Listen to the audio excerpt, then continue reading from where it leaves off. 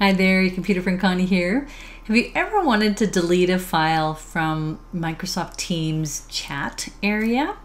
In fact, let's just kind of run down why you'd have one there in the first place, and then we're going to go through the steps of how to get rid of it if you really don't want to include it there. So by now you should know that Microsoft Teams is a product, part of Microsoft 365, and it's a very powerful product that lets you share information with your team. And if you're in the chat area, that means you're having a chat with one other person or a whole group of people. So if I go to chat, right now I'm in the chat area, but I'm in the files part of it. So if I go to chat at the top here, then you'll see the chats back and forth. So if I were to type a new message at the bottom here, I have the option for attaching a file. So that file could be coming from my computer or to OneDrive. Doesn't really matter where it's coming for this example, because I'm talking about whenever you attach a file in the chat, it actually puts that file into the files area. So just to show you, the files area right now has 3 files listed. And if you look at the chat, we got farmer, training, and file to share. I'm gonna go back to the chat just to confirm. Farmer, story, training, and file to share. So let's say I don't want one of these files any longer to be a part of this chat and I want to get rid of it completely. Then first off, I have to be the one that created it. So I have to be the person in the chat that uploaded the file.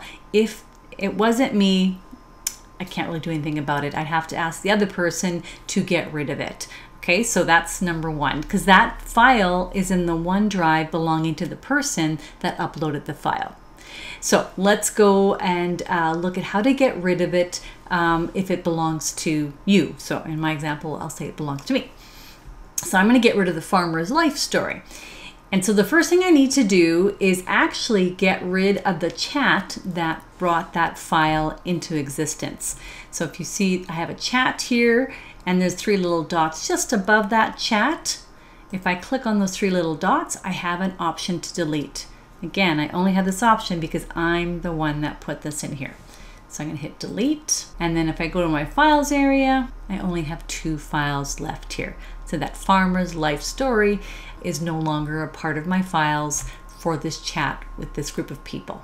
Okay, so let's go one step further and see if it's still in my OneDrive, and because maybe I don't want it there either.